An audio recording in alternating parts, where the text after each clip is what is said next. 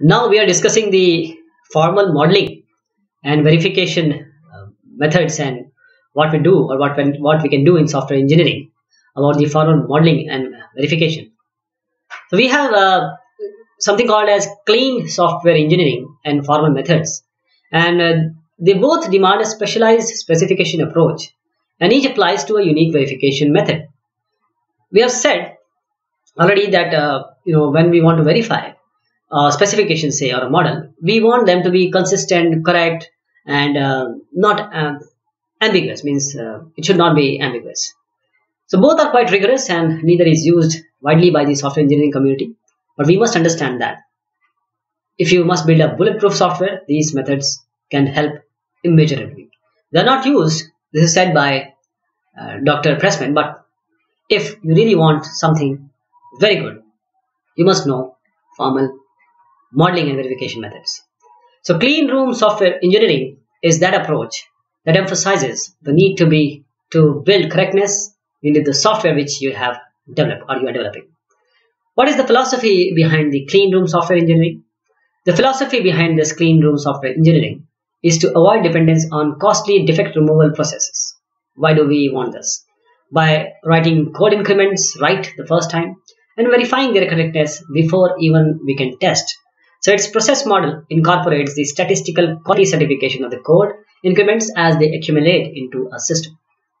So most developed methods, they are using formal methods. They are described using formal syntax and semantics that specify the system functions and behavior. So rather than using the models or the diagrams, here we want to emphasize on the formal syntax and semantics. The specification should be in a mathematical form, and mathematics is always verified. So in his introduction to the formal methods, Anthony Hall makes a comment that applies equally to the clean room methods, that the formal methods in the clean room software engineering, they are controversial. The advocates claim that they can revolutionize the software development. But those who doesn't advocate or their detractors think they are impossibly difficult.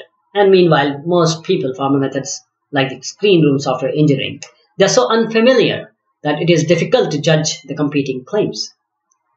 The clean room process model, we start with the, let us see, these are different increments. So let us see the first increment, and this goes for all other increments. First, we have a specification which is box structure.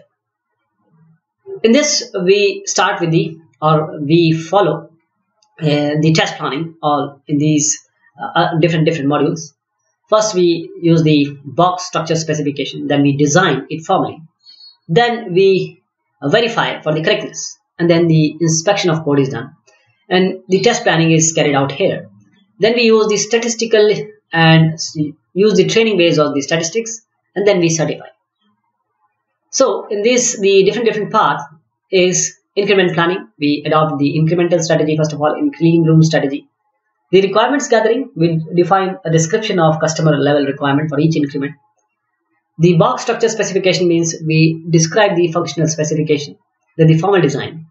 The black boxes or the specifications are iteratively refined with certain increment to become analogous to architectural and procedural design. We call them as state boxes or clear boxes here. Then the verification of correctness. The verification begins with the highest level box, that is specification, and then we move towards design detail and code using a set of correctness equation. So if these do not demonstrate the specification is correct, more formal or mathematical methods for verification can be employed. Then the code generation, inspection, and verification. So the box structure specification represented in a specialized language. They are transmitted into the appropriate programming language here for the code generation. The statistical test planning is done, a suite of test cases that would exercise the probability distribution of usage. They are planned and designed. Then the statistical usage testing, we execute a series of tests which are derived from a statistical sample. We see the probability distribution of all possible program executions by all users from a targeted population. Certification. Once verification, inspection, and usage testing have been completed, that means we have corrected all the errors, the increment is certified as ready for integration.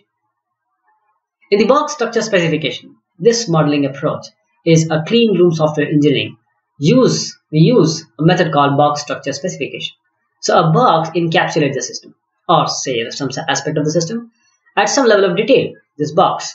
So through a process of elaboration or stepwise refinement, boxes are refined into hierarchy where each box has referential transparency. So in this box structure specification, there are three types of boxes: black box, state box, and clear box. In the black box specifies the behavior of the system or a part of a system. A system responds to a specific event or a stimulus by applying a set of transition rules that map the stimulus with the response.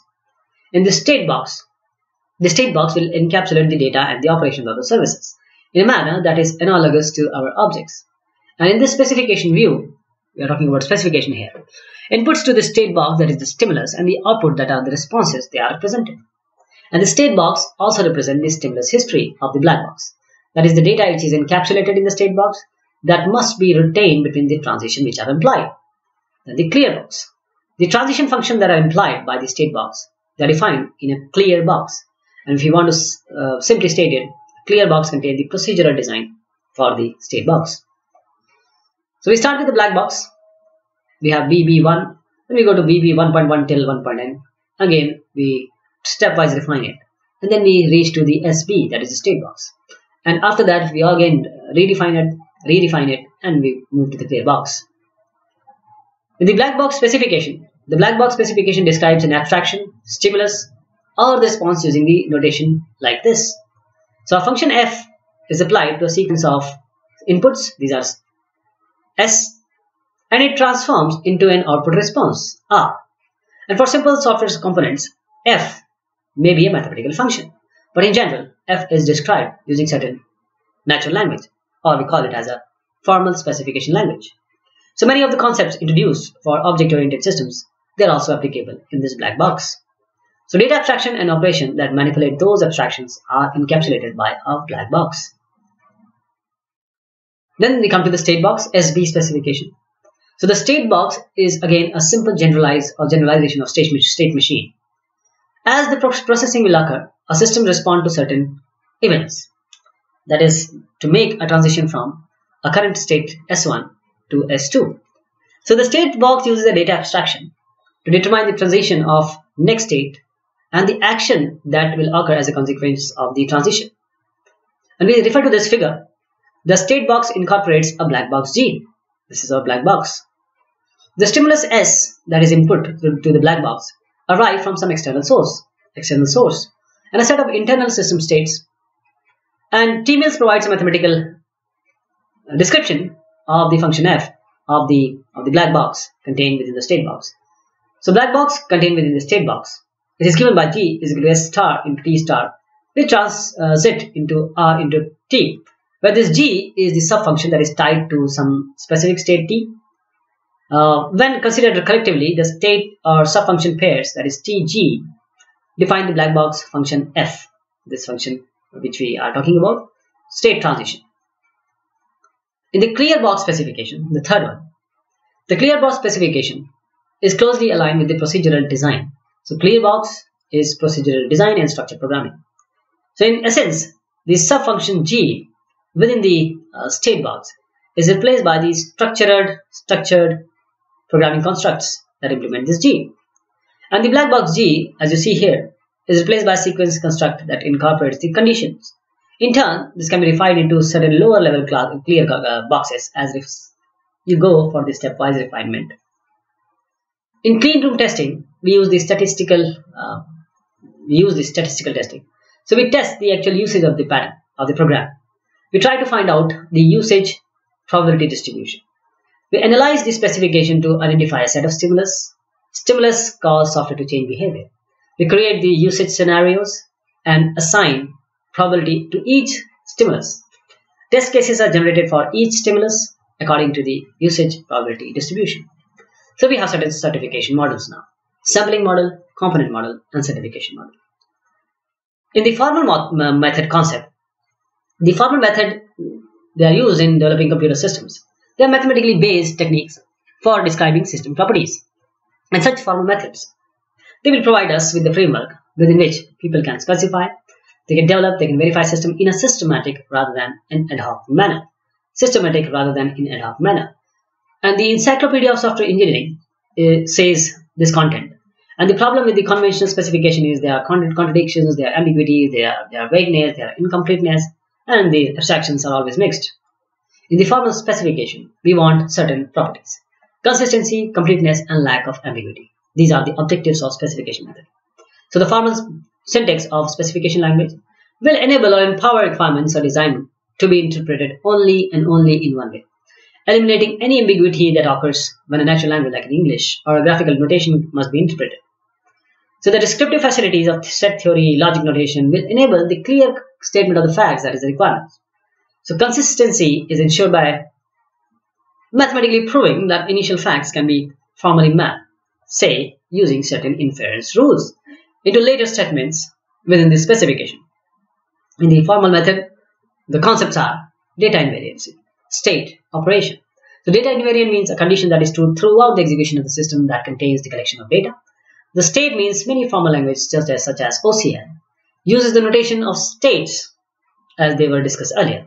That is, the system can be in one of the several states and each represent an externally observable mode of behavior. The Z language defines a state as the stored data which a system would access in orders. In the operation, an action that takes place in system and reads or writes data to a state. These are operations.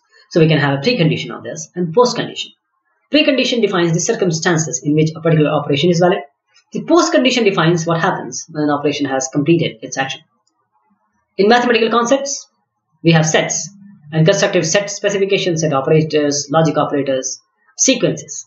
And you know about all these because it is basic mathematics.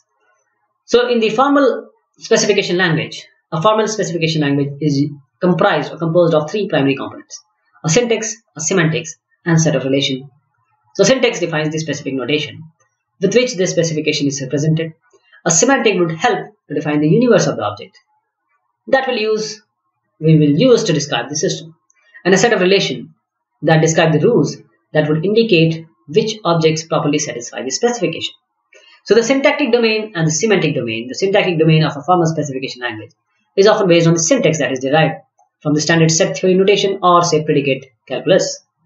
In the semantic domain of the specification language, it will indicate how the language represents system requirements. OCL, we discussed OCL, we have indicated OCL just now, object constraint language. So formal notation developed so that the users of UML can add more precision to their specification. All the power of logic and discrete mathematics is available in the language. However, the designers of OCL decided that only ASCII characters rather than the conventional mathematical notation can be used or should be used in the OCL statements. So like an object-oriented programming language, an OCL expression involves operators operating on an object. But the result of the complete expression must always be either true or false, that is Boolean.